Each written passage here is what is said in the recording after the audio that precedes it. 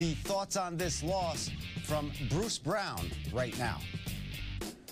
Hey, Bruce. I know closing out quarters has kind of been an issue for this team throughout the year on occasions, but in your mind, when you're up 7 late in the third, that 13-2 run, what were the 2 or 3 things that you think helped it get away at that point?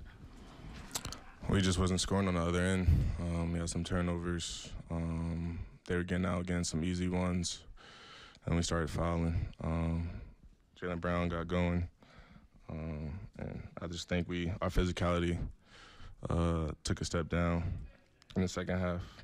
So, Bruce, from your perspective, what are the Celtics doing to get Kevin out of rhythm and Kyrie out of rhythm tonight?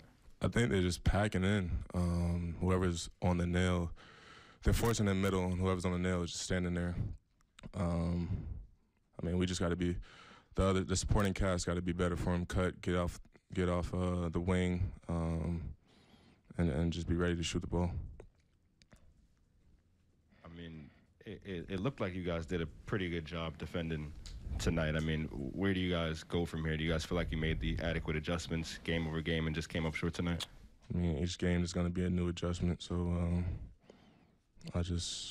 we'll figure that out next practice. Any other questions? Hey, Bruce. When you're talking about doing a better job in support of those guys, I assume what you're talking about is less about hitting shots and more about motion and being in spacing and being in the right places. Yeah, definitely. Sometimes we can cut off the wing so K can have more space to get to a spot and raise up instead of shooting over 2 people every time, or Kai shooting over 3 people. But we'll figure it out.